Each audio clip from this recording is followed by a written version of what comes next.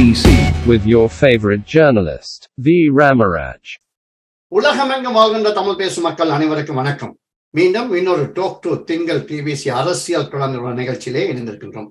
இன்றும் வழமை போலவே முதன் தோழர் தம்பா, தோழர் சிவலிங்கம், தோழர் ஜெகநாதன் இணைந்திருக்கிறார்கள். மூவருக்கும் வணக்கம். இன்றும் பல்வேறு விடயங்கள் தொடர்பாக உங்களுடன் பேசலாம். இவ்வாரத்தில் என்ன நடைபெற்றது என்பது, குறிப்பாக மே தினம் சிறப்பு கூட்டம் எல்லா கட்சிகளாலும் ஓரளவு நடத்தப்பட்டிருக்கின்றது. அதில் கூடுதலான சனம் ஜேவிபிக்கு சென்றிருப்பதாக கூறப்பட்டிருக்கின்றது. ஏனையவர்களும் தங்களுக்கு ஏற்ற வகையிலே அந்த கூட்டங்களை நடத்தியிருக்கின்றார்கள். ஜேவிபி முதலாக அந்த கூட்டத்தை கொழும்பு கோல்பேஸ் மைதானத்திலே நடத்த முற்பட்ட பொழுது அதற்கான தடை விதிக்கப்பட்டிருந்தது. ஏனென்றால் அதே கூடுதலான மக்கள் அவங்க குவிந்து வருவார்கள் என்ற எண்ணத்திலே அதற்கான தடை விதிக்கப்பட்டதாக செய்திகள் வெளியாகி வருகிறது. இதேவேளை இப்பொழுது கடந்த வாரம் பல முக்கியமான சந்திப்புகள் நடைபெற்றிருக்கின்றது. குறிப்பாக தமிழ் தேசிய கூட்டமைப்பின் தலைவர் சம்பந்தன் அவர்கள் இந்திய தூதுவரை சந்தித்திருக்கின்றார். அது தொடர்பாக பேசலாம். அது மட்டுமல்லாமல் ஜனாதிபதி செயலகத்தின் பிரதானியும் பாதுகாப்பு துறையின் சம்பந்தப்பட்டவருமான சாகல ரத்நாயக்க இந்திய தூதுவரை சந்தித்து பேசியிருக்கின்றார். ஜனாதிபதியின் உத்தரவின்படி குறிப்பாக 3 விடயங்கள் அதில் இணக்கத்திற்கு காணப்பட்டிருக்கிறது. யாழ் தீவுகளில் சூரிய சக்தி மின்சார திட்டம், மற்றது இலங்கை இந்திய கப்பல் திட்டம், மற்றது நவீன தேசிய அடையாள அட்டை சம்பந்தமாக இவை முதலில் பேசப்பட்டு ஒரு இணக்கத்துக்கு வந்தாலும் இதை துரிதப்படுத்துவதற்காக வெகு சீக்கிரத்தில் எவ்வளவு செய்ய முடியுமோ என்பது. ஏனென்றால் பல மாதங்களாக ஜனாதிபதி பதவிக்கு வந்து இந்தியாவுக்கு செல்வதற்கு பல்வேறு முயற்சிகளை மேற்கொண்ட பொழுது இன்று வரைக்கும் இந்தியா அவருக்கான அந்த அனுமதி, அதாவது அவருக்கான அனுமதியை இந்தியா வருவதற்கான இதை கொடுக்கவில்லை. அதற்கான காரணம் குறிப்பாக தமிழ் மக்களுடைய பிரச்சனை தொடர்பாக, மாகாண சபை தேர்தல் தொடர்பாக இலங்கை அரசாங்கம் இதுவரைக்கும் எந்த ஒரு முடிவும் எடுக்காமல் இருப்பதற்கான ஒரு காரணம் என்று பல பத்திரிகைகள் கூறுகின்றது. ஆனால் இதேவேளை இந்தியா தூதுவரும் அண்மையிலே தமிழ் கட்சிகளை சந்தித்த, தமிழ் கட்சி பாராளுமன்ற உறுப்பினர்களை சந்தித்த பொழுது பரிமாண திருத்தம் தொடர்பாக நாங்கள் இன்னும் கூடுதல் அதிகாரத்தை கொடுக்க இருக்கின்றோம் என்கின்றார்கள். இந்த நேரத்தில் தான் தமிழ் கட்சிகள் 9ஆம் தேதி 10-11 தேதியிலே சந்திக்க இருக்கின்றது. ஆனால் தமிழ் கட்சிகள் இது 13ஆம் திருத்தம் தொடர்பாக எதை பேச போகிறார்கள் என்ற கேள்வி எழும்புகின்றது. குறிப்பாக அவர்கள் முதலாவதாக இந்த மாகாண சபை தேர்தலை நடத்த வேண்டும் என்று ஒருமித்த குரலிலே கேட்க வேண்டும். அதற்கான உத்தரவாதத்தை ஜனாதிபதியிலிருந்து பெற்றுக்கொள்ள வேண்டும். அப்படி இருந்தால்தான் இந்த பேச்சுவார்த்தையை தொடரலாம் என்று. இதேவேளை நீங்கள் தெரியும், ஈழநாடு பத்திரிகையிலே ஊர்கருவி என்ற விடயத்திலே தம்பா அவர்கள் குறிப்பை அனுப்பியிருக்கின்றார். அந்த குறிப்பு அங்கே வெளியாகி இருக்கின்றது. அதில் அவர் கூறியிருக்கின்ற விஷயம், அதை பற்றி பேசலாம். குறிப்பாக இந்த மாகாண சபை தேர்தல் நடத்தாத பட்சம், அதாவது நடைபெறாத காலகட்டத்தில் ஒரு நிர்வாக சபையை, இடைக்கால நிர்வாக சபையை தெரிவு செய்யப்பட வேண்டும் என்றும், அந்த நிர்வாக சபையினூடாக இந்த இடைக்காலத்தில் அந்த நிர்வாகத்தை நடத்தலாம் என்றும் இதில் பல கட்சிகள் கையெழுத்திட்டிருப்பதாகவும், குறிப்பாக முன்னாள் முதலமைச்சர் வரதராஜ பெருமாள் கீழ் முதன்மை செயலாளர் பணியாற்றிய டாக்டர் சி வி விக்னேஸ்வரன் தலைமையிலே இந்த திட்டம் தயாரிக்கப்பட்டதும் இதில் பல கட்சிகள் கையெழுத்து வச்சிருப்பதாக கூறியிருக்கின்றார். இவற்றை பற்றி பேசலாம். அதேவேளை இந்த முக்கியமான ஒரு விடயம், அதாவது இந்த மேதின கூட்டத்திலே முன்னாள் ராஜதந்திரியும் எஸ்டிபிக்கு சஜித் பிரமதாஸ் அவர்களுக்கு ஆலோசனை இருந்தால் தயான் ஜெயதிலக ஒரு நீண்ட உரையை ஆற்றியிருந்தால் அந்த கூட்டத்திலே பல முக்கிய தலைவர்கள் இருந்தார்கள். டலஸ் தலைமையான அந்த அணியின் அந்த கூட்டத்தில் தான் அவர் உரையாற்றியிருந்தார். குறிப்பாக ஜனாதிபதி தேர்தலை வைப்பது என்பது வெற்றியை உறுதி செய்து கொண்ட பிறகே ஒரு தேர்தலை நடத்த முன் வருவார். அதுக்கு முதல் அவர் எந்த ஒரு தேர்தலை இழுத்து செல்ல மாட்டார். தேர்தல் கடந்த காலத்தை கடத்தி கொண்டே இருப்பார் என்று கூறப்பட்டிருக்கின்றது. தொடர்ந்தும் இலங்கையை பொறுத்த மட்டில் இப்ப இருக்கின்ற பொருளாதார நிலையிலே ஒரு கூட்டு அரசாங்கம் ஒன்றுமே அமைய வேண்டும். அதனூடாகவே பொருளாதாரத்தை மேம்படுத்த முடியும். அந்த கூட்டு அரசாங்கத்தை அமைப்பதற்கு எஸ்டிபி அல்லது ஜேவிபி போன்ற தங்களுடைய அரசியல் விடாப்பிடித்தனத்தை கைவிட்டு ஒன்றிணைய வேண்டும் என்று கூறியிருக்கின்றார். இந்த ஒன்றிணைவதற்கான சரியான தலைமையை அவர் டலஸ் காட்டுகின்றார். டலஸ் ஒரு சிந்தனைவாதி. அவருடைய ஐயன் தொடர்பாக பாராளுமன்றத்திலே பேசிய பேச்சுகள், அவர்களுடன் இருந்தவர்கள் பேசிய பேச்சுகள் அதை வெளிப்படுத்தியது என்று சுட்டிக்காட்டியிருக்கின்றார். எனவே இதை பற்றி நாங்கள் பேசலாம். குறிப்பாக இன்னொரு பக்கம் சஜித் அணியினர் ஒரு பொது அமைப்பை உருவாக்க முயற்சி இருக்கின்றார்கள். அதேவேளை டலஸ் அணியினரும் இதை முயற்சி செய்கின்றார்கள். இது எவ்வாறு செல்கிறது பார்க்கலாம். இதேவேளை இப்பொழுது வடகிழக்கை பொறுத்த மட்டில் முக்கியமான 2 பிரச்சனைகள் அங்கே தலை தூக்கி இருக்கின்றன. ஒன்று கந்தரோடை பிரச்சனை, அதுக்கு முன்பு டைட்டி பிரச்சனை. அதாவது டைட்டி பிரச்சனை என்பது 4 வருடங்களாக முன்னாள் ரெஜினோல் குரி அவர்கள் மரணமடைந்த ஆளுநர் ரெஜினோல் குரி அவர்களால் அடிக்கல் நாட்டப்பட்டு அதற்கு பிறகு அதை முன்னாள் ராணுவ தளபதி சவேந்திர சில்வாவால் திறந்து வைக்கப்பட்டது. ஆனால் இதுக்கான அனுமதியை தமிழரசு கட்சியின் தலைமையில் இருந்த பிரதேச சபையை அதற்கு அனுமதி வழங்கி இருக்கின்றது. அப்பொழுது கஜேந்திரகுமார் அணியின் கட்சியினரும் 6 பேர் அந்த நிர்வாகத்தில் இருந்திருக்கின்றார்கள். ஆனால் அப்பொழுது இதற்கு எதிர்ப்பை தெரிவிக்காமல் இப்பொழுது எதிர்ப்பை தெரிவிப்பது என்ன பிரயோசனம் இருக்கிறார்கள்? அது உண்மைதான். ஒரு ஆலயத்தை கட்டி முட்ட பிறகு அதை அகற்றுவது என்பது மிகவும் சிக்கலுக்குரிய விடயம். சட்ட ரீதியாக கூட தீர்க்க முடியாத பிரச்சனையா இருக்கும். அந்த வகையில் தான் தமிழ் தேசிய கூட்டமைப்பின் பாராளுமன்ற உறுப்பினர் சித்தார்த்தன் அவர்கள் நேற்றைய தினம் கந்தரோடை சம்பந்தமாக ஒரு விழிப்புணர்வை ஏற்படுத்தி இருக்கிறார். இவற்றை பற்றி பேசலாம். நான் உங்களிடம் கேட்பது என்றால், இந்த ஜனாதிபதி அவர்கள் பதவியேற்ற பிறகு தமிழ் மக்கள் பிரச்சனை தொடர்பாக ஒவ்வொரு நேரத்திலும் ஒவ்வொரு விடயங்களை கூறி வருகின்றார். மாகாண சபை பற்றி பேசுகின்றார், மாவட்ட சபை பற்றி பேசுகின்றார், வடக்கு அபிவிருத்தி கிழக்கு அபிவிருத்தி பேசுகின்றார், புதிய அரசியலமை பற்றி பேசுகிறார். அதேவேளை நீங்கள் ஒரு வித்தியாசமான கருத்தை கூறியிருக்கின்றீர்கள். அதாவது இந்த மாகாண சபைக்கு ஒரு இடைக்கால நிர்வாகம் தேவை, அது 2 வருடங்களுக்கு முதல் திட்டப்பட்டது. அப்படி என்றால் அதை ஏன் நீங்கள் வெளிப்படுத்தவில்லை? அவர்கள் ஏன் வெளிப்படுத்தவில்லை? தொடர்ந்து நீங்கள் குறிப்பிடுவது ஒரு பழைய விவகாரத்தை தான். 2 வருடங்களுக்கு முன்னரே மாகாண சபை 2018ஆம் ஆண்டிலிருந்து வடக்கு மாகாண சபையும் அதன் பின்னர் கிழக்கு மாகாண சபையும் அதுக்கு முன்னர் கிழக்கு மாகாண சபையும் கிடப்பில் தான் தேர்தல்கள் பின்போடப்பட்ட நிலையில் தான் இருக்கின்றன. அந்த தேர்தல் பின்போடப்பட்டிருந்த நிலையில் அரசியல் ஜாப்பின் பிரகாரம் ஒரு கவர்னருக்கான ஆலோசனை குழு ஒன்று, அதாவது கவர்னர் என்பவர் அரசாங்கத்தை நியமிக்கப்பட்டவர். அரசாங்கம் அரசியல் ஜாப்பின் பிரகாரம் ஒரு ஆலோசனை குழு ஒரு அரசியல் இன்புட்டை கொடுப்பதற்காக, அதாவது அந்த மாகாணத்தில் இருக்கக்கூடிய அரசியல் சக்திகளை பிரதிபலிக்கக்கூடியதாக ஒரு சிவில் ஆலோசனை அரசு நிர்வாகிகள் இல்லாத அரசியல் பிரமுகர்களை கொண்டு ஒரு ஆலோசனை குழு ஒன்றை கவர்னருக்கு வைத்திருக்கலாம். ஏனென்றால் நீண்ட காலங்கள் மாகாண சபை இல்லாமல் இருக்கும் பொழுது அது மாகாண சபைக்கு பரவலாக்கப்பட்ட அதிகாரங்கள் தொடர்பான பிரச்சனையை பிரதிபலிக்கும் வகையாக அப்படி வைத்திருக்கலாம் என்று ஒரு விவகாரம் அரசியல் யாப்பில் இருப்பதாக நீங்கள் கூறியது போல முன்னாள் வடகிழக்கு மாகாண முதலமைச்சரின் பிரதம செயலாளராக இருந்தவர், பின்னர் கிழக்கு மாகாண பிள்ளையானவர்களுக்கு ஆலோசகர்களாக இருந்தவர், பின்னர் பாராளுமன்ற உறுப்பினர் இருந்த என்ஜினியராக இருக்கக்கூடிய டாக்டர் விக்னேஸ்வரன் அவர்கள் இந்த ப்ரப்போசலை வைத்து அதற்கு பல கட்சிகள் ஆதரவு பல கூட்டங்கள் நடந்தன. சங்கரி அண்ணனுடைய TULF, மற்றது சந்திரகாந்தன் அவர்களது TMPP,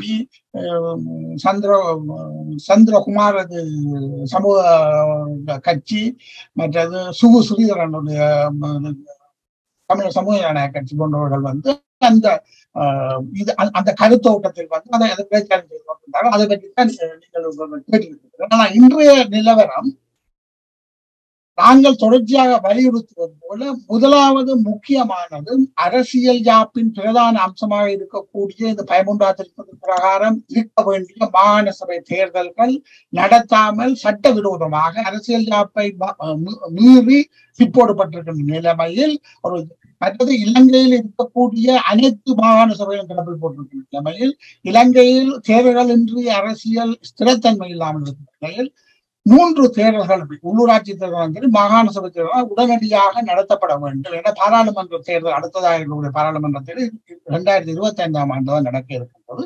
ஆகவே இந்த மாகாண சபை நடத்த வேண்டும் என்பது முதலாவது முக்கியமானதுமான கோரிக்கையாக இருக்க வேண்டும். தமிழ் பேசும் மக்களுக்கு மாத்திரமல்ல, வடக்கு கிழக்கு சார்ந்த மக்களின் பிரச்சனைகள் தொடர்பானதாக மாத்திரமல்ல, இலங்கையில் ஜனநாயகத்தை வலுப்படுத்துவதற்கான ஒரு முக்கிய கட்டமாக முக்கிய ஸ்தானமாக அது இருக்க வேண்டும் என்று நாங்கள் வாசித்து வருகின்றோம்.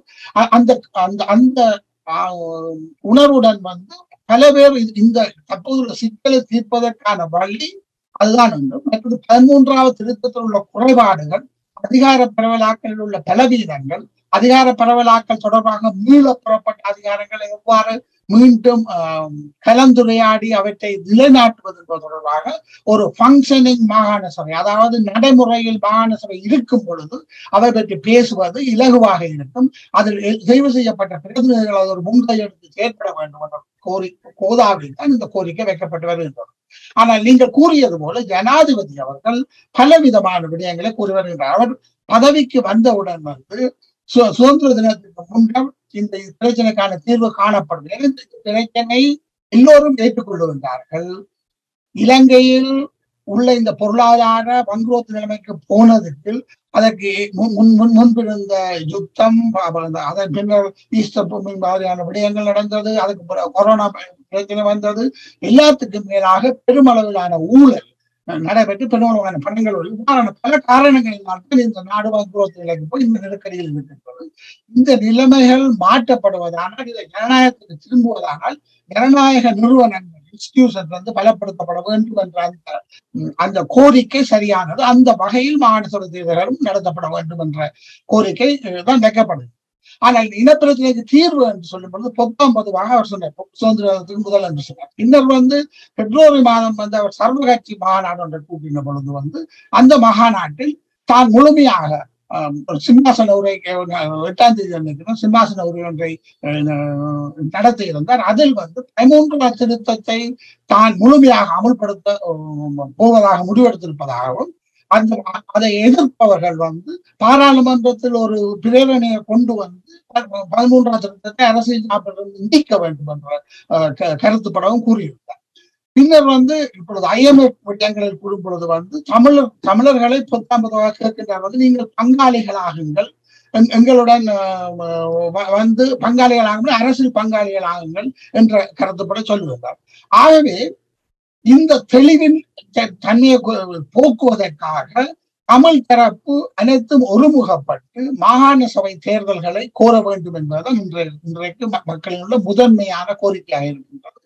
நீங்கள் குறிப்பிட்ட அந்த இடைக்கால சபை என்பது இடைக்கால சபையில ஒரு ஆலோசனை சபை என்பது நீண்ட காலமாக மாகாண சபை இருக்க, இந்த தேர்தல்கள் நடக்காத பட்சத்தில் இந்த கவர்னரின் ஆட்சியிலேயே கவர்னர் நினைத்தபடி செய்வதற்கு விடுவதற்காக இந்த மாகாண சபை தொடர்ந்து இருக்குமாக இருந்தால் இந்த மாகாண சபை இல்லாமல் போவதற்கு தான் அது வழிவகுப்புமாக இருக்கும். ஆகவேதான் இந்த கோரிக்கை முதன்மை வருகின்றது. இந்த கோரிக்கையை அனைத்து தமிழ் கட்சிகளும் கேட்க வேண்டும்.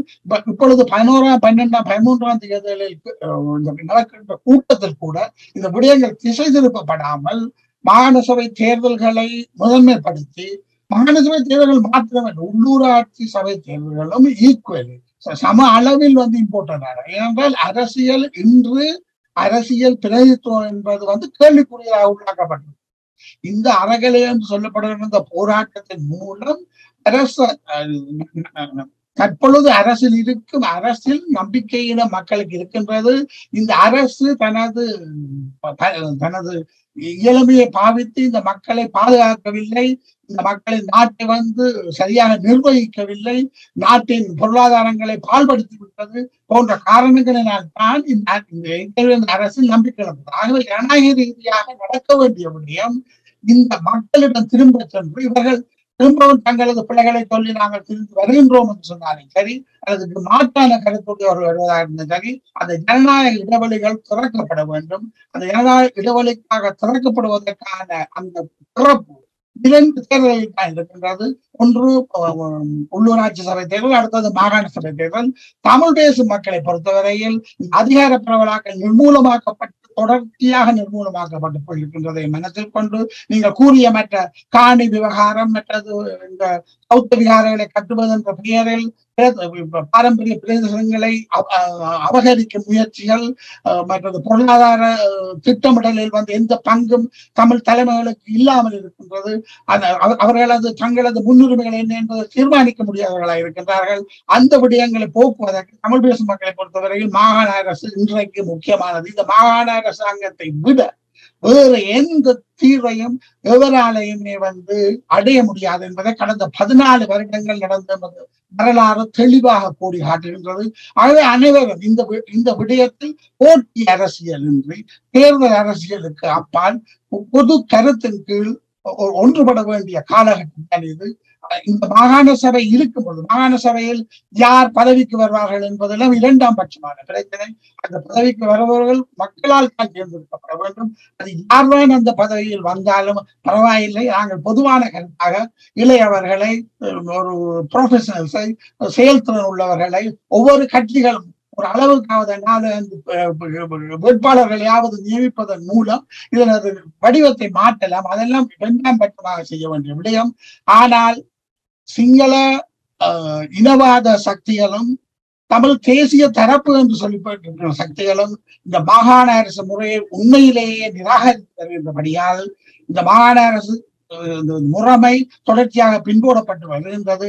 இந்த விடயங்களை ஆட்சியாளர்கள் தெளிவாக புரிந்து கொண்டு தான் நாங்கள் ஒவ்வொரு விடயங்களை பேசுவோம் வாருங்கள் என்று சொல்லுகின்றார்கள். ஆட்சியாளர்களுக்கு தெரியும், தமிழ் தரப்பினருக்கு தெரியும், இதற்கு அப்பால் வேறு எந்த விடயங்களும் அங்கு பேசுவதற்கான சந்தர்ப்பமும் இல்லை. அதை நடைமுறை சாத்தியமாக்குவதற்கான சந்தர்ப்பமும் இல்லை. ஆக மாகாண சபை தேர்தல்கள் வர வேண்டும். மாகாண சபை தேர்தல் அனைவரும் ஒருமித்து கூற வேண்டும். அத்துடன் சேர்த்து இலங்கையில் உள்ள அனைத்து பிரச்சனைகளுக்கும் மாகாண சபை தேர்தல்கள் காத்திரமாக இருப்பதாக இருந்தால் கூட அது சிங்கள மக்கள் மத்தியில் உள்ள ஏனைய இன மக்கள் மத்தியில் உள்ள ஒரு சௌஜன்யமான உறவு இருக்கும் பொழுதுதான் அது நடைபெறும். அந்த உறவுக்கான வேலைகளையும் தமிழ் கட்சிகள், தமிழ் தலைமைகள் மேற்கொள்ள வேண்டும். அதுதான் நமக்கு முன்னுக்குள்ள ஒரே தெளிவாக இருக்கின்றது என்றுதான் நான் நினைக்கின்றேன். தொடர்ந்து பேசுகிறேன்.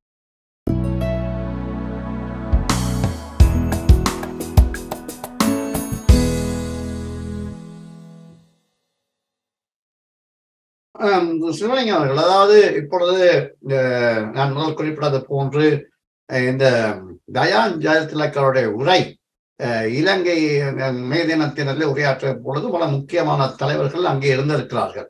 தயான் ஜெயதிலக அவர்கள் எஸ்கேபி, அதாவது சஜித் பிரேமதாசவுக்கு ஆலோசகராக இருந்து வருகின்றார். அவர் ஒரு ராஜதந்திரியும் கூட. இந்த உரையை நீங்கள் எவ்வாறு பார்க்கின்றீர்கள்? அதே வேளை நாங்கள் கடந்த முறை கூட பேசியிருந்தோம் விமல் வீரன் அவர்களுடைய புத்தகம் தொடர்பாக. அது தொடர்பாக இன்னும் பல தகவல்கள் வெளிவந்திருக்கின்றன. அந்த தகவல்களின் அடிப்படையில் அவர் ஒரு காணொலிக்கு, சிங்கள காணொலி கொடுத்த செவியின் அடிப்படையில் அதில் குறிப்பாக 3 பேற்றை குற்றம் சாட்டுகின்றார். அமெரிக்க தூதுவர், மற்றது பாராளுமன்ற உறுப்பினர் சரத் பொன்சேகா, மற்றது முன்னாள் இராணுவ தளபதி சவேந்திர சில்வா. இவர்களுடைய கூற்று சரிதான் இந்த அறைகளைக்கு காரணம் என்று கூறுகின்றார். இந்த விடயங்களை நீங்கள் எவ்வாறு பார்க்கின்றீர்கள்?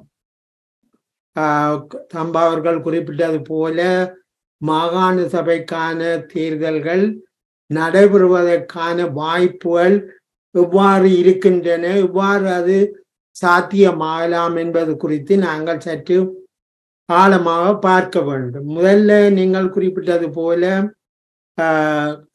விமல் வீரவன்சவினால் எழுதப்பட்ட புத்தகம் தொடர்பாக வெளிவந்த கருத்துக்கள் மிக முக்கியமானவை. ஏனெனில் அவர் அமெரிக்க தூதுவர தொடர்பாக மிகவும்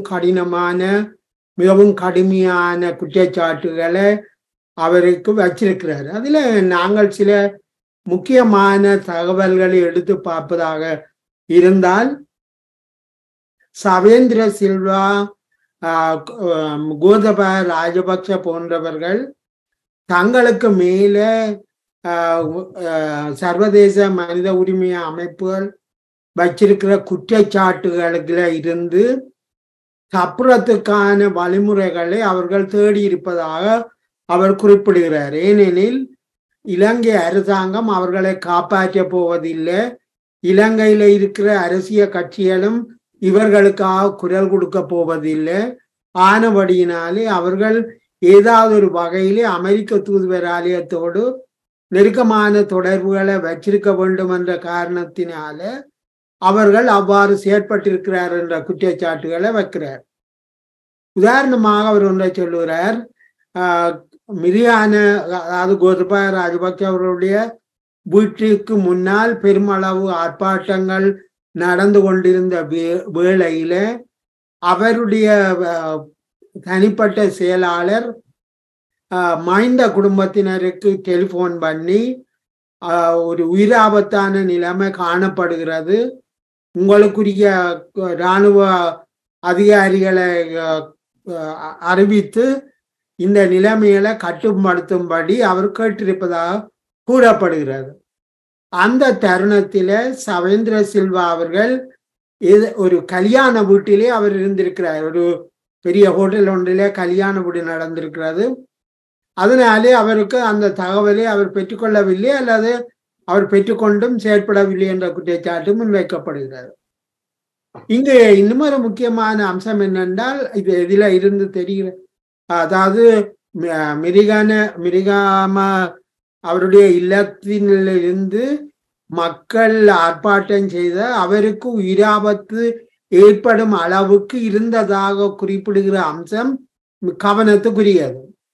இதற்கு பிற்பாடு இந்த சம்பவம் நடந்ததுக்கு பிற்பாடு அமெரிக்க தூதுவர் கோதபாய ராஜபக்ச அவர்களுடைய இல்லத்துக்கு போய் தான் மிகவும் வருத்தப்படுவதாகவும் நீங்கள் அந்த நிலைமையில சிக்கி இருந்ததில இருந்து தான் கவலைப்படுவதாகவும், நீங்கள் ஒரு பௌத்தர், நான் ஒரு கத்தோலிக்கர், இருந்தாலும் கூட உங்களுக்கு இப்படி ஒன்று நடக்கக்கூடாது, நான் கடவுளை பிரார்த்திக்கிறேன் என்று சொல்லி உடனே அவர் அதிலே முழந்தால் போட்டு பிரார்த்திச்சிருக்கிறார். இது கோதபாய ராஜபக்ச அவர்களுடைய மனதை மிகவும் தொட்டு விட்டதாக குறிப்பிடப்படுகிறது. இதன் பின்னர் இவர்கள் அமெரிக்க தூதுவர் ஆலயத்தோடு மிகவும் நெருக்கமாக இணைந்திருப்பதாக கூறப்படுகிறது. இன்னொரு தருணத்தில், அதாவது அறகலைய போராட்டம் நடந்து கொண்டிருந்த வேளையில் சவேந்திர சில்வா அவர்களுக்கு சரத் பொன்சேகா அவர்கள் 10 முறைக்கு மேலே தொலைபேசி அழைப்புகளை கொடுத்திருக்கிறார். அப்பொழுது சவேந்திர சில்வா அவர்களோடு இன்னொரு இராணுவ அதிகாரி தன்னுடைய வாகனம் பழுதுபட்ட காரணத்தினாலே அவருடைய வாகனத்தில இருந்திருக்கிறார். அப்பொழுது சவேந்திர சில்வா அவர்களுக்கு சரத் பொன்சேகா அவர்கள் கோல் பண்ணும் பொழுது அவர் சவேந்திர சில்வா அவர்கள் எஸ் சார் என்று சொன்னதை மட்டும்தான் அவர் சொல்லி இருக்கிறார். வேறு ஒன்றும் அவர் பதிலாக சரத் பொன்சேகா அவர்களுக்கு பதில் அளிக்கவில்லை. இதுல என்னென்றால் சுமார் 10க்கும் மேற்பட்ட கோல் அவருக்கு கிடைச்சிருக்கு. மற்றது கோதபாய ராஜபக்ச அவர்களுக்கு அவருடைய நண்பர்கள் சொல்லி இருக்கிறார்கள், சவேந்திர சில்வா அவர்களும் சரத் பொன்சேகா அவர்களும் மிகவும் நெருங்கிய நண்பர்கள் என்று அவர் குறிப்பிட்டிருக்கிறார். இதனை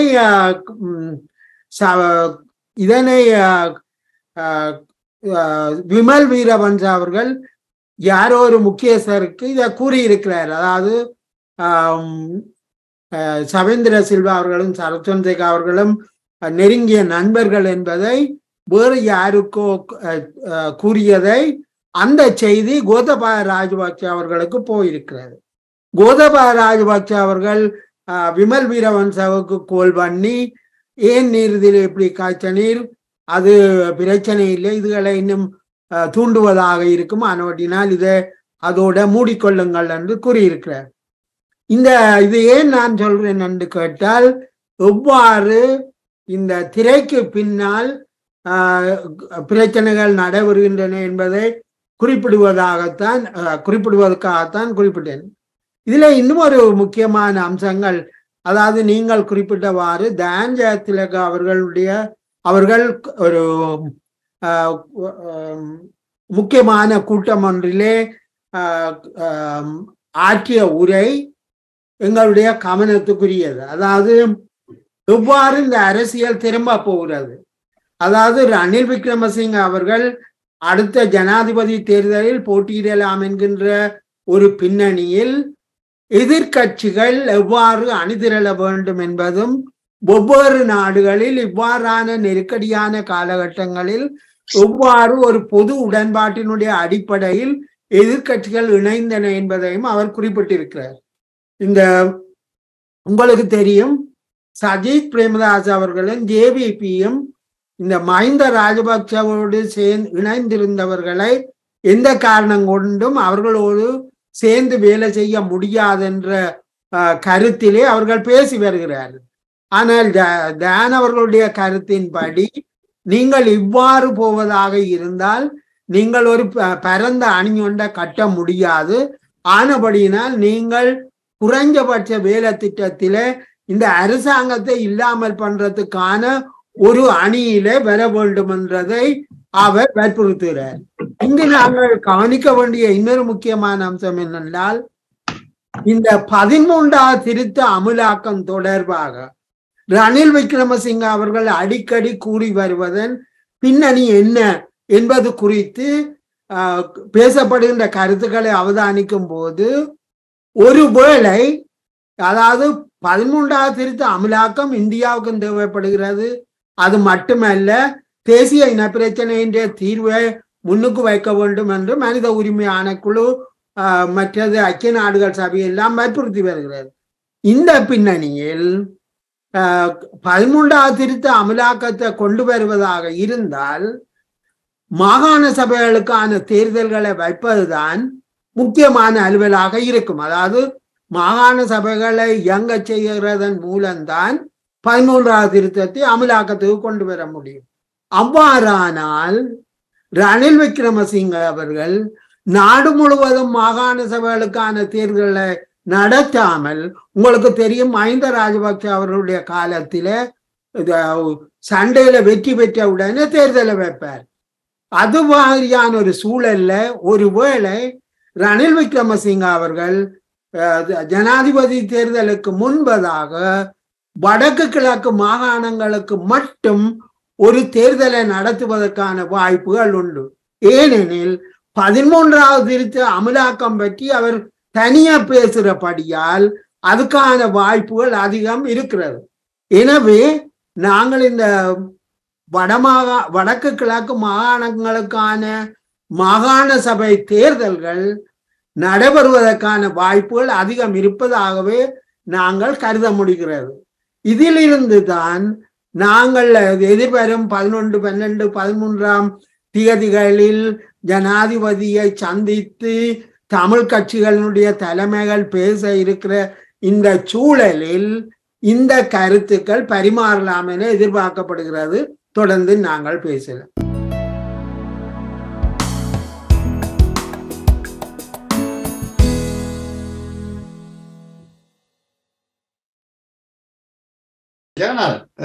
உண்மையிலே இப்பொழுது இலங்கையின் பொருளாதாரம் பற்றி பேசப்படுகிறது.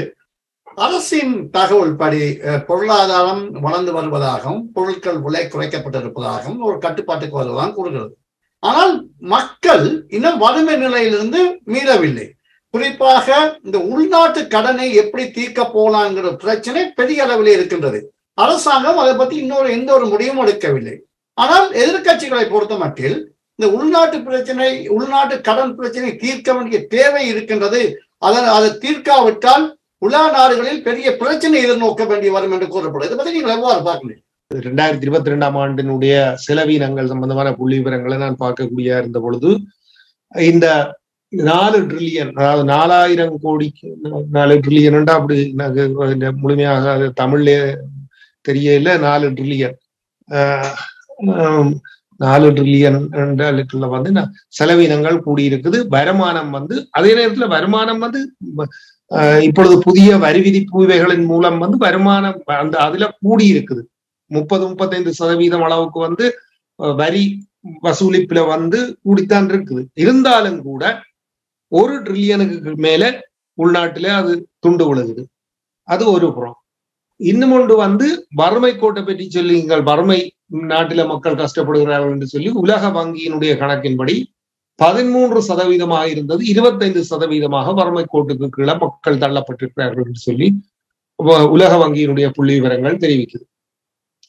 அப்படி என்றால் அதே நேரத்தில் இன்றைக்கு அந்த இன்னொரு செய்தியை பார்க்கக்கூடிய இருந்த 300 பேர் வேலை செய்த ஒரு நிறுவனத்தை ஓமானை பதிவிடமாக கொண்ட அந்த முதலீட்டாளர்களுடைய அந்த துணி தைக்கிற 300 பேர் கம்பஹா மாவட்டத்துல தாக்கப்பட்ட சம்பந்தமாக போலீசார் நியாயமான ரீதியில் நடந்து கொள்ளவில்லை என்று அரசியல்வாதிகளின் பின்னணியிலானது நடந்தன்னு சொல்லி அவர்கள் வெளியேறது என்று சொல்லி முடிவு செய்திருக்கிறார்கள் என்று சொல்லி கூறப்படுகிறது. அதே நேரத்தில் இன்றைக்கு சம்பிக்கிற நமக்கு இன்றைக்கு எத்தனையோ லட்சம் பேர் 5 லட்சத்துக்கு மேற்பட்டவர்கள் வேலை இல்லாம போகிறார்கள் என்று சொல்லி அவர் கணக்கு சொல்றார். ஆனா எங்களுக்கு கண்ணால பார்க்கக்கூடியதாகவே இந்த அதாவது 700 மில்லியன் அளவுக்கு சென்ற வாரம் சொன்னான்னு நினைக்கிறேன், 700 மில்லியன் அளவுக்கு இருந்த இந்த அதாவது இந்த புடவை ஏற்றுமதி இன்றைக்கு 300 மில்லியன் அளவுக்கு சுருங்கி போயிருக்குது என்று சொல்லி சொன்னா இவ்வளவு பெரிய பேருக்கு அதனுடைய வேலை வாய்ப்பு அதுவும் குடும்ப தலைவிகள் பெண்கள் இந்த வருமானத்தை கொண்டு வாழ்க்கையை நடத்துகிறதுன்றதுல இவ்வளவு பெரிய பாரதூரமான பாதிப்புகளை ஏற்படுத்தி இருக்கும்ன்றது நாங்க பார்க்கக்கூடிய இருக்கிறது. இது நாட்டினுடைய இன்றைய நிலைமை. ஆகவே இந்த நாடு ஏதோ பெரிய எல்லாம் பிரச்சனைகள் தீர்க்கப்பட்டுட்டது, வருமானங்கள் வந்து கொண்டிருக்குது அதுகள் என்று சொல்லி எல்லாம் இந்த பிரச்சாரம் பண்ணப்படுகிற அளவுக்கு இப்ப என்ன உண்மையிலேயே என்னன்னு சொல்லி சொன்னா சர்வதேச சந்தையில எண்ணெயினுடைய விலையின் வீழ்ச்சியவைகள் காரணத்தால சில குறிப்பிட்ட அளவுக்கு ஆனா அரிசி இன்றைக்கு ஒரு கிலோ அரிசி 200-300 ரூபாய்க்கு கிட்டவோ 250 ரூபாய்க்கு மேலே அப்படி என்று சொல்லி சொன்னா இதுல என்ன பெரிய மாற்றங்கள் ஏற்பட்டு இருக்குன்றது ஆச்சரியப்படத்தக்கதாக இருக்கிறது. இது ஒரு எப்படி ஒரு என்ன சொல்றது ஒரு ஒரு ஒரு மிகப்படுத்தப்பட்ட பிரச்சார ரீதியாக இந்த பிரச்சாரங்கள் ஏதோ ரணில் நாட்டை ஏதோ ஒரு புதிய பரிமாணத்துக்கு கொண்டு போகிறார், வளர்ச்சியை கொண்டு போகிறார் என்ற மாதிரியான ஒரு பிரச்சாரத்தை முன்னெடுக்கிற நடவடிக்கையை மேற்கொள்ளுகிறதுல அவர்கள் அது ஊடகங்களுக்கு ஊடாக மற்றும் இந்த பிரச்சனைகளுக்கு இல்லாமல் இருக்கிறதுன்றது மாதிரி காட்டுகிறதன் மூலம் ஒரு ஒரு ஒரு சுமூகமான சூழல் நிலவுகிறதுன்றது மாதிரியான ஒரு மாயை உருவாக்கி கொண்டு போகிறார்கள். இது எத்தனை பேர் இதை ஏற்றுக்கொள்வார்களோ தெரியாது. கனவேர் ஏதோ ரணில் ஏதோ நாட்டை மீட்டெடுக்கிறதுக்கு அவரை விட ஒருத்தரும் இல்லை என்று சொல்லி நம்பிக்கொண்டிருக்கிற தமிழ் அரசியல்வாதிகள் கூட அப்படித்தான் நம்புகிறார்கள். அது ஒரு புறம் இருக்கட்டும். அடுத்தது இன்றைக்கு இந்த நாட்டில இன்றைக்கு 13வது திருத்தம் சம்பந்தமான பிரச்சனையில சிவலிங்கம் அவர்கள் சொன்னதுல இவருக்கு என்னன்னு சொல்லி சொன்னா இந்த வடக்கு கிழக்குல தேர்தல் நடத்துறதுக்கான முயற்சியை ரணில் மேற்கொள்ளலாம் ஏன்னு சொல்லி சொன்னா அது தென்னிலங்கையில உள்ள அவருடைய அரசியல் தீர்மானிக்கிறது இல்லை. இது ஒரு மிக சொற்பமான அளவுதான். ஆகவே வடக்கு கிழக்கு தேர்தல் அவர்களுக்கு ஒரு பெரிய அளவுக்கு அவருக்கு ஒரு அரசியல் ரீதியாக பெரிய தாக்கத்தை ஏற்படுத்தாது இந்த வடக்கு கிழக்கு. ஆனபடியால் அதனை நடத்துகிறதுக்கு அவர் முன் வரலாம். அப்படித்தான் சில செய்திகளும் வெளிவந்து கொண்டிருக்கிறது. என்னென்னா இவர் இந்தியாவுக்கு கொடுத்துக்கிற வாக்குறுதிகள் இவைகள் என்ற ரீதியில ஏதாவது ஒன்றை செய்து காட்ட வேணும் என்ற ஒரு நிர்பந்தத்தில் இருக்கிறபடியால் இந்த மாகாண சபை தேர்தலை நடத்துறதுக்கான முயற்சியை அவர் மேற்கொள்ள. ஆனால் இவைகளின் இந்த பிரச்சனைகளுக்கு பதிலாக அவர் இந்த விடயங்களை இன்றைக்கு இந்த யுத்த விகாரைகள் கட்டுறதுன்றது சம்பந்தமாக நேற்று அங்க இந்த கந்தரோடையில அதாவது இந்த பௌத்த சின்னங்கள்ங்கிறது இப்படி சிங்களமயமாக்கல் என்றது கூடாக அதனை அந்த ஆதிக்கத்தை கொண்டு வருவதற்கான முயற்சிகளை எப்படி அரசாங்கம் மேற்கொள்கிறதுன்றதுகளை அந்த பாராளுமன்ற உறுப்பினர் சித்தார்த்தன் அவர்கள் கூட நேற்று அதை வெளிப்படுத்தி இருந்தார். இது இந்த அதாவது தமிழர்கள்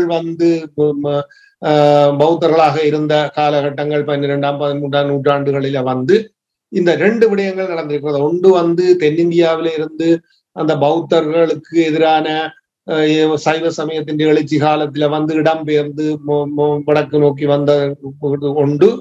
இரண்டாவது இந்த மகாஞான பௌத்தம் மற்றது தேராவிட பௌத்தம்ன்றதுக்கான 2க்கும் இடையில ஏற்பட்ட போட்டியும் அதாவது மகாஞான பௌத்தம்ன்றது இப்ப அதை பற்றி நாங்க விளங்கமாக சொல்லிக் கொண்டிருக்க இந்த சந்தர்ப்பம் இல்லை, இன்னொரு சந்தர்ப்பத்துல பேசலாம். ஆனா அது தியானத்தின் அடிப்படையிலும் மற்றது இந்த சிலை வழிபாடு என்றது தேராவிட பௌத்தம் ஒரு அக்ரஸிவ் போக்குள்ளது. அதான் பர்மாவில இங்க எல்லாம் இந்த நடந்து கொண்டிருக்கிறது, இலங்கையில எல்லாம் இருக்கிறது தேராவிட.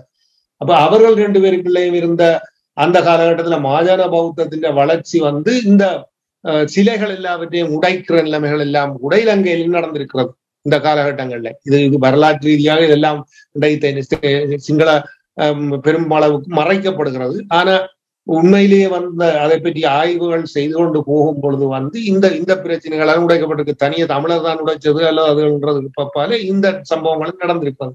இவைகள் எல்லாம் இன்றைக்கு முற்றுமுழுதாக மறைக்கப்பட்டு சிங்கள மேலாதிக்கம் என்றது, அதாவது பௌத்தம் என்பது சிங்களவர்களுக்கு மட்டும் உரியது என்ற ரீதியில இது வெளிப்படுத்தப்படுகிறது. இதை வரலாற்று ரீதியாக இதை வெளிப்படுத்த வேண்டிய ஒரு பொறுப்பும் இருக்கிறது. அதே நேரத்தில் அது எந்த அளவுக்கு இன்றைக்கு அரசியல்வாதிகளால் அதை முன்னெடுக்கப்படும் என்றது அது கேள்விக்குறி. ஆனா இந்த நடவடிக்கைகளின் மூலம் இப்படியான இந்த பிரச்சனைகளை பூதாகாரமாக்கி இன்றைக்கு அவைகளை காட்டுகிறதன் மூலம் ஏனைய பிரச்சனைகள் எல்லாம் தமிழ் மக்களுக்கு இந்த 13வது மாகாண சபை தேர்தல் இவைகள் என்றதுகள் எல்லாம் மீண்டும் ஒரு மூலைக்குள்ள கொண்டு போய் போடுறதுக்கான வழிகளை தேடுற வழிகளை அனுமதிக்க போறார்களா தமிழ் அரசியல் தலைமைகள், அல்லது இந்த 11-12 இந்த சந்தர்ப்பத்துல குறிப்பாக இந்த அதிகார பரவலாக்கள் மேற்கொள்ளுகிறது என்று சொல்லி சொன்னா நாங்க திரும்ப திரும்ப வலியுறுத்துறது மாதிரி மாகாண சபை தேர்தல்களை நடத்து என்கிறதை, அதே நேரத்துல வடக்கு கிழக்கில் நடத்துறதால உங்களுக்கு பெரிய அளவுக்கு அரசியல் ரீதியாக பெரிய அளவுக்கு பிரச்சனை இல்லை என்று சொல்லி சொன்னா இந்த ரணில் இந்த இதுக்கு முதல் சொல்லப்பட்ட இந்த அமெரிக்க தூதுவர் இவர்களுக்கு மேலான குற்றச்சாட்டுன்றதுகள் எல்லாம் எதுவாக இருந்தாலும் மேற்குலகம் இந்தியா போன்றவைகள் நாடு வங்குரோத்து நிலைமைக்கு போய்கொண்டிருக்கும் பொழுது குறிப்பாக இவர்கள் முழுக்க முழுக்க சீனாவிற்கு தஞ்சமடைகிற நிலைமைக்கு போய்விடுவார்கள், சரணாகதி அடைகிற நிலைமைக்கு போய்விடுவார்கள். இந்த தலைமை, இந்த கோத்தபாயா மஹிந்தா இந்த ஆட்சி கூட்டம் அப்படி அந்த சரணாகதிக்கு போய்விடுவார்கள் என்ற ஒரு அச்சத்தின் காரணமாக அதுக்கு அதை அறகலையாக ஆதரிக்க வேண்டிய தேவை அந்த நாடுகளுக்கு இருந்தது. அதை அவர்கள் கச்சிதமாக செய்தார்கள். இதுல பெருசா ஆச்சரியப்படுறதுக்கு நாங்கள் புதிதாக கண்டுபிடிக்கிறதுக்கு ஒன்றும் இல்லையே. குறிப்பாக இவர்கள் தாங்கள் தப்புகிறதாக இருந்தால் அந்த நிலைமைக்கு போய்விட்டு நாட்டை முழுக்க முழுக்க சீனாவோட நெருக்கமாக போய்விடுவார்கள், அல்லது சீனாவோட முழுக்க முழுக்க இறந்துவார்கள் என்ற ஒரே ஒரு அச்சம்தான் இவர்களை ஆட்சி செய்து இல்லாம பண்றதுக்கான நடவடிக்கைகளை மேற்கொண்டது. இப்ப அவர்களுக்கு விரும்பினவர் வந்ததுக்கு பிறகு எப்படி இந்த நகர்வுகள் போய்கொண்டிருக்கிறதுகளை நாங்க பார்க்கக்கூடிய இருக்கிறத தொடர்ந்து பேசுவோம்.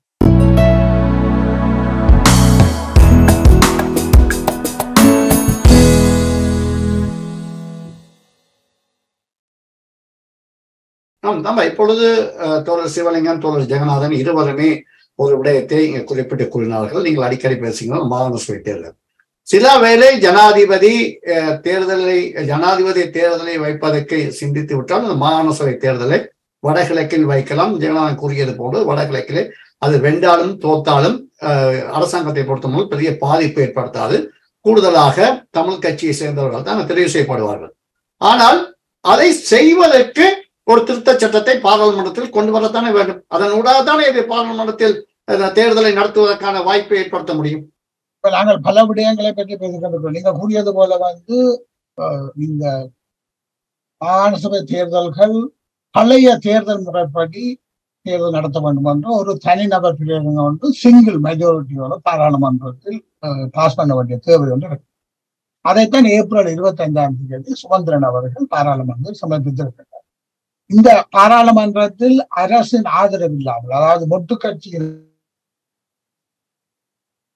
ஆதரவு இல்லாமல் எந்த முக்கியமான தீர்மானங்களும் நிறைவேற முடியாது. ஆகவே அது உண்மையில் நிறைவேற வேண்டுமாக இருந்தால் ரணிலும் மொட்டு கட்சியினரும் இது தொடர்பாக ஒரு இணக்கத்துக்கு தமிழ் கட்சிகள் ஏதோ ஒரு விதமாக அவர்களுடன் பேசி முதல் தடையாக இருக்கும் அந்த தீர்மானத்தை நிறைவேற்ற வேண்டும். ஆகவே தமிழ் தலைமைக்கு இன்று உள்ள முக்கியமான கடமை என்னவென்று சொன்னால் மாகாண சபை தேர்தல்களை நடத்துவதற்கான கதவுகளை திறந்து விடுவது. இது நாங்கள் தமிழாக்கள் எங்களுடைய தமிழ் தலைவர்கள் என்று தெரிவு செய்யப்பட்ட தலைவர்கள் இருந்து கொண்டு வேறு மக்களில் பிழைகளை போடக்கூடாது. முதலில் ஒரு விடயத்தை அங்கீகரிக்க வேண்டும். இதுதான் நமது தேவை என்பது அடையாளப்படுத்தப்பட வேண்டும். சமூகமாக இது எந்த நகர்வு முக்கியமானது முன் நகர்த்தப்பட வேண்டும் என்பதை உறுதியாக தீர்மானிக்க வேண்டும். பின்னர் அது நகர்த்தப்பட வேண்டும். அந்த வகையில் இலங்கைக்குள் இந்த விடயத்தை முதல் ஆளுங்கட்சிகளுடன் இருக்க. அதுக்காக இந்த சந்தர்ப்பம் நல்ல ஒரு சந்தர்ப்பமாகத்தான் இருக்கு. 11, 12 இவர் ஒரு வெளி 4 முறை அவர் கூறிவிட்டால் எதுவுமே நடக்கவில்லை என்பதும் அந்த விடயங்களும் தெரியும். அவ்வாறு அவர் தமிழ் தலைமைகள் ஒருமித்து கோரியும் அது நடக்காமல் விட்டால் இந்த விடயத்தில் ஜனாதிபதி மாகாண சபை முறைமையை நிர்மூலமாக்குவது என்ற அந்த திட்டத்தின் பிரகாரம் அவர் செயற்படுகின்றார். வெளியில் வேறு விடயங்களை கதைக்கிறார் என்ற விடயமாவது அம்பலப்படுத்துவதற்கு உதவியாக இருக்கு. அந்த விடயத்தை செய்வதற்காக தமிழ் தரப்பினர் ஒருமுகப்பட்டு இந்த கோரிக்கையை நகர்த்த வேண்டும். 14 வருடமாக எங்களுடைய தமிழ் தேசிய தரப்பினது அடிப்படை தன்மைகளை நாங்கள் மாசுபடுத்தி விடுவோம் என்ற ஒரு பொய் பிரச்சாரத்தில் தாங்களே ஈடுபடுத்தி கொண்டு தாங்கள் மாகாண சபையை கேட்க மாட்டோம், எங்களுக்கு சுயநிர்ணய தீர்வு வேணும் என்ற பம்மாத்து கதைகளை தொடர்ந்து பேசி வருவதால் எந்தவித பிரயோசனம் இல்லை. அந்த விடயத்தை நாங்கள் 14 வருடமாக பார்த்துவிட்டோம். தமிழ் அரசியல் 14 வருடத்துக்கு மேல் எந்த அதல பாதாளத்தில் இருந்ததோ அதே அதல பாதாளத்தில் தான் தமிழ் அரசியல் இருக்கின்றது. தமிழ் மக்கள் பலவித இழப்புகளை தொடர்ச்சியாக சந்தித்து வருகின்றார்கள். தமிழ் மக்களுக்கு சமூக பொருளாதார கட்டுமானங்கள் தொடர்ச்சியாக நிர்மூலமாக்கப்பட்டு வருகின்றது. எல்லாம் தொடர்ந்து நடந்து. ஆகவே இதை மனதில் கொண்டு ஒரு பொறுப்புடன் அவர்கள் செய்ய வேண்டும். இரண்டாவதாக, ஜனாதிபதி அவர்கள் ஏன் இந்த தேர்தல்களை பிற்போட்டு வருகின்றார் என்று சொன்னால், முன்பு நாங்கள் கருத்து வருகின்றோம். நான் கூறியது சரியான அந்த பொதுமக்கள் மத்தியில் என்னதான் ஒரு கிழமையை ஏற்படுத்த அவர்கள் முயன்றாலும் ஜனாதிபதிக்கும் ஆளுங்கட்சியினருக்கும் அங்குள்ள எல்லோருக்கும் அரசியல் ஈடுபட்டுள்ள எல்லோருக்கும் தெரியும், இன்று மக்கள் தாங்கொணா பிரச்சனைகளை எதிர்நோக்குகிறார்கள். 6 லட்சம் பேருக்கு மேல் வேலை வாய்ப்பு இழந்திருக்கின்றார்கள். மின்சாரம் 300% விலை கூடியிருக்கின்றது. ஆயிரக்கணக்கில் ஸ்கில் லேபரர்ஸ், வைத்தியர்கள், தாதிமார்கள், பொறியியலாளர்களும் நாட்டை விட்டு வெளியேறிக் கொண்டிருக்கிறார்கள். நாட்டை திரும்பவும் மீளவும் சீர்திருத்துவதற்கு பல தசாப்தங்கள் ஆகலாம் என்று கூறப்படுகின்றது. அந்த வகையில் பொதுமக்கள் இந்த ஏறி வரும் இந்த விலைவாசி ஏற்றத்துக்கும் சம்பளங்கள் உண்மையில விலைவாசி ஏற்றத்துடன் ஒப்பிடும் பொழுது சம்பளங்கள் குறைந்து போகின்றதுதான் சொல்ல வேண்டும். அவர்களுக்கு இயலாமை நிலைமை இருக்கு. இந்த விடயங்கள் எல்லாம் தெரிந்து கொண்டுதான் அரசாங்கம் தேர்தல் நடைபெறுவதற்கு பயப்படுகின்றது என்று எல்லோருக்கும் தெரியும். ஆகவே அரசாங்கத்தின் என்னதுக்கு பயப்படுகின்றோ அதற்கான நியாயங்களை சொல்வதை விட்டு எதிர்கட்சியினர் சிவலிங்கம் சொன்ன போல டிரானியத்திற்காக கூறியிருப்பது போல எதிர்கட்சியினர் ஒரு பொது நிகழ்ச்சி நிரலில் இந்த விடயங்களுக்கு முன்னுக்கு வர வேண்டும் என்று ஒரு விடயம். இரண்டாவதாக, ஜனாதிபதி அந்த தேர்தல் காலம் செல்லாத ஆபத்து இருக்குவதால் 2 கருவிகளை அவர் கையாள பார்க்கிறார். ஒன்று இந்த பயங்கரவாத தடை சட்டத்தை கொண்டு வருவதன் மூலம் ஒரு அடக்குமுறையை நீடிக்கலாம். இந்த புதிய பயங்கரவாத எதிர்ப்பு சட்டம் வராவிட்டாலும் வரும் வரைக்கும் இந்த ஏற்கனவே இருக்கின்ற பயங்கரவாத தடை சட்டம் நீக்கப்பட மாட்டேன் என்று கூறுவதன் மூலம் அந்த சட்டங்களை வைத்து ஒரு இராணுவ அடக்குமுறை ஒன்று ஏற்படுத்துவது ஒன்று. இதில் ஏற்படும் கிளர்ச்சிகளை அடக்குவதற்கு. இரண்டாவதாக, இந்த தேர்தலை ஜனாதிபதி தேர்தலுக்கு போவதை 2024 நவம்பருக்கு முன்னர் அவர் போக முடியாது. ஏனென்றால் அவர் மக்களால் தெரிவு செய்யப்பட்ட ஜனாதிபதி இல்லை. ஆகவே அவர் இந்த 4 வருடங்களின் பின் ஒரு எலெக்ஷனுக்கு போறதுக்கான உரிமை அவருக்கு இல்லை. அதற்குரிய அரசியல் ஜாப்பு திருத்தம் ஒன்றை கொண்டு வர வேண்டும். சென்ற வாரம் சண்டே டைம்ஸ் குறிப்புகளின்படி அவர்கள் கூறுகின்றார்கள் ஜனாதிபதி ஒரு புதிய அரசியல் ஜாப்பு திருத்தம் ஒன்றை கொண்டு வருவதற்கு முயற்சிக்கிறார். அந்த அரசியல் ஜாப்பு திருத்தத்தில் இப்ப மக்களால் தெரிவு செய்யப்படாத ஜனாதிபதியாக இருப்பினும் அந்த அதிகாரத்தை இவர்கள் தனக்கு தர வேண்டும். மாகாண அரசு ஜனாதிபதி தேர்தலுக்கு முன்பாகவே போகக்கூடிய வகையில் அரசியல் ஜாப்பை திருத்த வேண்டும் என்ற ஒரு அரசியல் திருத்தத்தை கொண்டு வருவதற்கும் அவர்கள் முயற்சிக்கிறார்கள் கூறப்படுகிறது. அவ்வாறு அவர் ஒரு விடயத்தை கொண்டு வருவாராக இருந்தால் அதுக்கு 3/2 பெரும்பான்மை வேண்டும். அதாவது ஆளுங்கட்சியுடன் எஸ்ஜேபி அதற்கு எஸ்ஜேவிபியில 3 மெம்பர்ஸ் தான் இருக்கிறார். பாராளுமன்ற விவகாரங்களை பொறுத்தவரையில் எஸ்ஜேபியும் மற்ற கட்சிகளும் ஆதரிக்க வேண்டும். ஆனால் ஜனாதிபதி அதை ஆதரிக்காமல் விட்டால் ஜனாதிபதி கூறுவார், நான் தேர்தலுக்கு தயாராக இருக்கின்றேன், நீங்கள் மக்களிடம் நீங்கள் அதை விடுகிறீர்கள் என்று சொல்வார்கள். ஆனால் அந்த திசை திருப்பங்களை விடுத்து எதிர்கட்சியினரும் தமிழ் கட்சியினரும் தங்களது தனித்த காரணங்களுக்காக இந்த உள்ளூராட்சி மன்ற தேர்தலையும் முக்கியமாக தமிழ் தரப்பினர் வரும் பொழுது மாநில சபை தேர்தல்களையும் கோருவதுதான் சரியான வியூகமாக இருக்கும் என்றுதான் நான் நினைக்கின்றேன். தொடர்ந்து பேச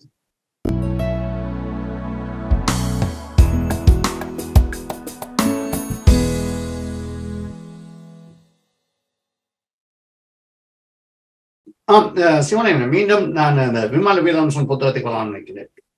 அவருடைய இந்த சிங்கள காணொலியிலே அவருடைய செவியின் போது அங்கே ஒரு கேள்வி கேட்கப்படுகிறது, இதற்கு பின்னணியில் சீனா இருக்குதா என்று. ஏனால் சீனாவின் தூதுராலயத்தை சேர்ந்தவர்கள் தான் கலந்து கொண்டிருக்கின்றார். அவர் அதை மறுக்கின்றார். நான் பாகிஸ்தானுக்கு அறிவித்தேன், ஈரானுக்கும் அறிவித்தேன், வேறு நாடுகளுக்கு அறிவித்தேன். அவங்கள் ஒருவரும் வரவில்லை, சீனா தான் வந்தார்கள். அதற்காக சீனாவுக்கு தொடர்பு இல்லை.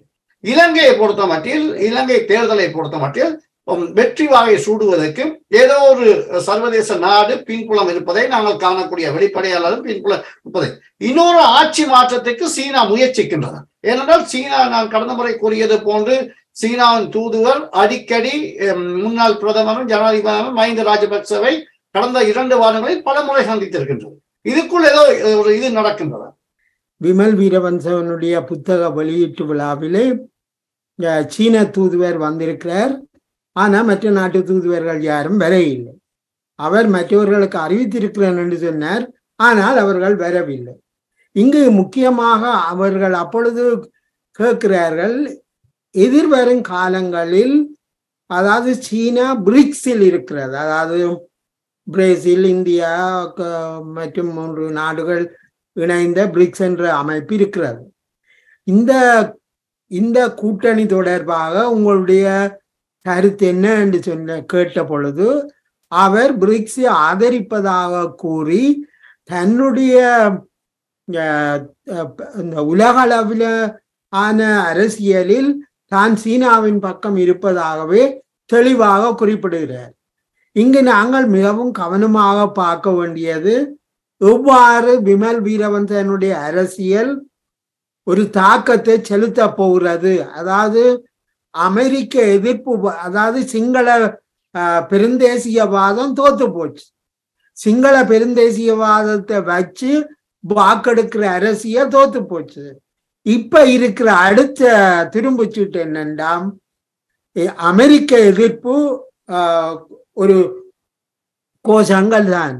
ஆனா இங்கு மிக முக்கியமான அம்சம் என்னவென்றால், அமெரிக்கா, இந்தியா, ஆஸ்திரேலியா, ஜப்பான் போன்ற நாடுகள் குவாட் என்ற அமைப்பில் இருக்கின்றன.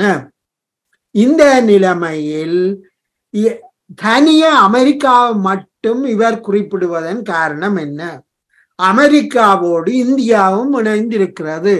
ஆனால் இந்தியாவுக்கு எதிராக அவர் இப்பொழுது பேசினார் என்றால் அவருக்கு பல ஆபத்துகள் உள்நாட்டிலையும் இருக்கு. அது மட்டுமல்ல, இந்தியாவுடைய உதவிதான் இலங்கைக்கு பெருமளவு கை கொடுத்திருக்கிறது. இவர் இந்திய எதிர்ப்பு வாதத்தை முன் வச்சார் என்றால் சிங்கள மக்கள் மத்தியிலையும் இவர் அந்நியப்படுத்தப்படுவார். எனவேதான் அவர் இப்பொழுது அமெரிக்க தூதுவரை இலக்காக வச்சு இந்த பிரச்சாரத்தை ஆரம்பிச்சிருக்கிறார். ஆனால் எங்களுக்கு அது தெளிவாக தெரிகிறது, எதிர்வரும் அரசியல் கூட்டணிகள் எவ்வாறு அமைய போகிறது கூறினால் அது ஒரு சாரார் சீன ஆதரவு சக்திகளாகவும் இன்னொரு சாரார் சீன எதிர்ப்பு சக்திகளாகவும் செல்லக்கூடும். இங்கு விமல் வீரவன்ச ஜேவிபியை இலக்கு வச்சுத்தான் இந்த கருத்துக்களை முன்வைக்கிறார். ஏனென்றால் ஜேவிபியினர் இது குறித்து மௌனமாக இருப்பதாகவும் அறகலைய போராட்டத்தின் போது தாங்கள் தான் அந்த போராட்டத்தை மறைமுகமாக வழிநடத்தியதாக கூறுகின்ற அந்த பின்னணியில் அமெரிக்க தூதுவராலயம்தான் இதற்கு தேவையான பண வசதிகளை கொடுத்ததாகவும் அவர் குற்றஞ்சாட்டுகிறார். மறைமுகமாக ஜேவிபியும் அமெரிக்க சார்பாக செயற்படுவதாக அவருடைய கருத்துகள் செல்கின்றன. எனவே மிக நெருக்கடியான, அதாவது இலங்கையில் அந்நிய நாடுகளுடைய தலையீடுகள் அதிகரிச்சிருக்கிற சூழலில் விமல் வீரவன்சவனுடைய கடந்த கால இனவாத அரசியல் இன்று மறைமுகமாக அமெரிக்க எதிர்ப்பு வாதமாக மாறி செல்கின்ற இந்த சூழல் மிகவும் ஆபத்தான ஒரு அரசியல் நோக்கி செல்வதாகத்தான் நாங்கள் கருத முடியும். தொடர்ந்து நாங்கள் இதை பற்றி பேசலாம்.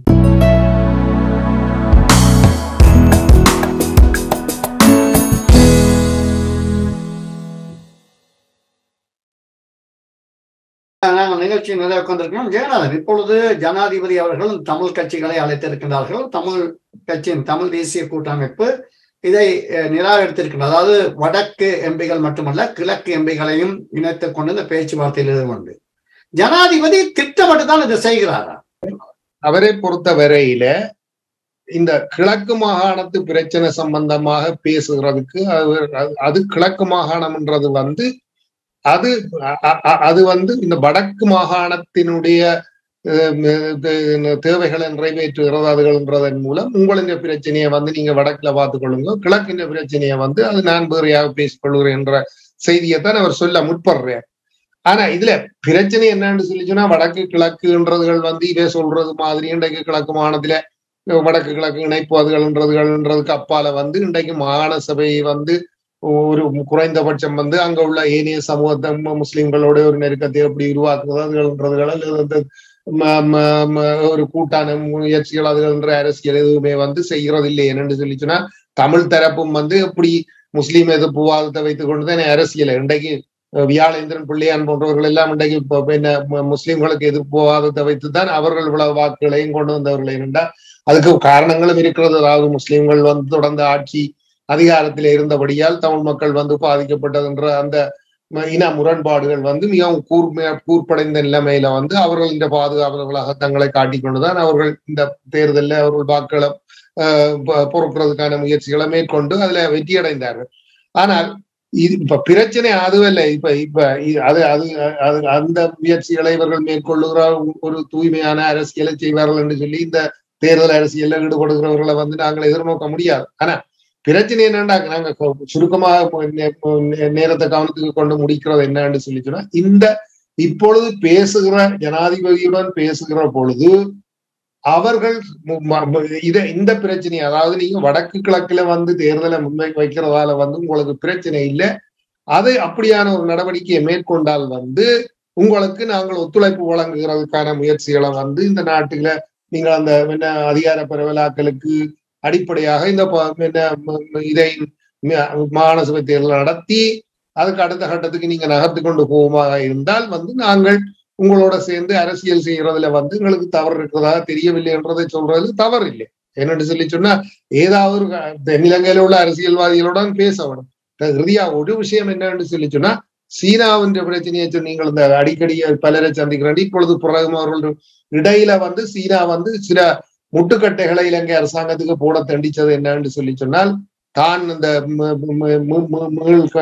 மீள் கட்டமைப்பு செய்ய மாட்டோம் அந்த இது அது 2 வருஷத்துக்கு உங்களுக்கு தவணை தர்றோம்ன்றதெல்லாம் சொல்லப்பட்டு கொண்டிருந்தது. பிறகு வந்து அவர்கள் தங்களை மீறி இந்த மேற்குலகத்தோட இன்னும் நெருக்கமாக இந்த அரசாங்கம் போய்கொண்டிருக்கிறது, அதனால சில நன்மைகளை அவர்கள் பெறுகிறார்கள் என்ற உடனே சில விடயங்களை இப்பொழுது அவர்கள் விட்டுக் கொடுக்கிறதுக்கான இதுகள் அதாவது இங்க என்ன மீண்டும் பெருமளவு பணத்தை வந்து முதலீடு செய்கிறதாக இந்த கொழும்பு துறைமுக அபிவிருத்தி இதுல வந்து என்ற செய்திகள் எல்லாம் இப்பொழுது வருகிறது. ஆகவே இவைகளை செய்கிறதன் மூலம் மஹிந்தா அவர்களுடைய ஒரு நெருக்கத்தை உருவாக்குகிறதன் மூலமும் நாட்டிலே ஒரு பொருளாதார ரீதியாக தாங்க மீண்டும் நிதி முதலீடுகளை செய்கிறதுன்றதன் மூலமும் தாங்கள் இந்த நாட்டில வந்து அக்கறையுடன் இருக்கிறோம் என்ற ரீதியில வந்து ஒரு தங்களுக்கு சார்பான சக்திகளை ஓரளவுக்காவது காப்பாற்ற வேண்டிய தேவை வந்து அவர்களுக்கு இருக்கிறது. என்னன்னு சொல்லிச்சுன்னா இது இந்த சர்வதேச இழுவறி அரசியல்களை இலங்கை ஒவ்வொன்றும் தங்களுடைய லாபத்தை கருதி செயல்படுகிறதுன்றது உதாரணம். ஆனா இது வந்து நாடு வந்து ஒரு ஐக்கியப்படுத்தப்பட்ட மக்கள் சக்தியாக எல்லாரையும் ஒன்று திரட்டி இவைகள்ல இருந்து மீளுகிறதுக்கான முயற்சிகள் மேற்கொள்ளாமல் தொடர்ந்து இதே மாதிரியான அரசியல் போய்கொண்டிருக்கும் என்று சொல்லிச்சுன்னா தொடர்ந்து இலங்கை மக்கள் நெருக்கடிக்குள்ளாகிறது தவிர வேற வழி இல்லை. அந்த வகையில நிகழ்ச்சியில் கலந்து கொண்ட உங்கள் அனைவருக்கும் நன்றி, வணக்கம். மீண்டும் இன்னொரு நிகழ்ச்சியிலே சந்திப்போம். It's time to celebrate. Phyllis, foresight, dream of tomorrow and wonderful things to come.